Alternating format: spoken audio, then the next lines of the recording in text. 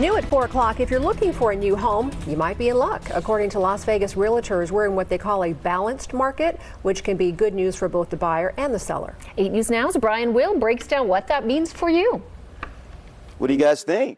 The buyer's actually in a better position now because prices have stabilized, in some cases gone down more. Lee Barrett has been in the real estate business for over 40 years. He's seen a lot and says the housing market is starting to correct itself. It's what we call a balanced market. Doesn't favor the seller, doesn't favor the buyer. It's actually a really good market for all people because it doesn't favor either party. While the market is balanced right now, that doesn't mean you should be taking your time putting in that offer, or if you're the seller, waiting for the best price.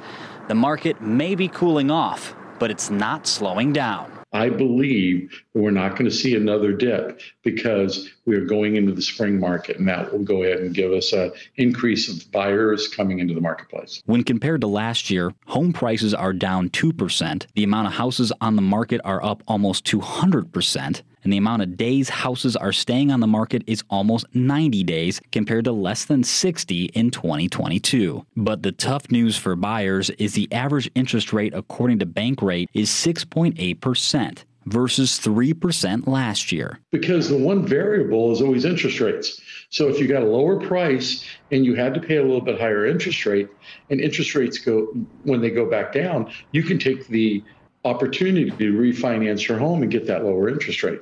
As for sellers, your best advice is to sell when it's right for you. The sellers are more in a position to be favorable to 2-1 buy downs and other things that would help the buyer get into the property. And keep in mind, during January, Las Vegas Realtors found more than 27% of all the local property sales were purchased with cash. That's down from 30% a year ago, but well below the March 2013 cash buyer peak. That was nearly 60% of buyers were paying cash.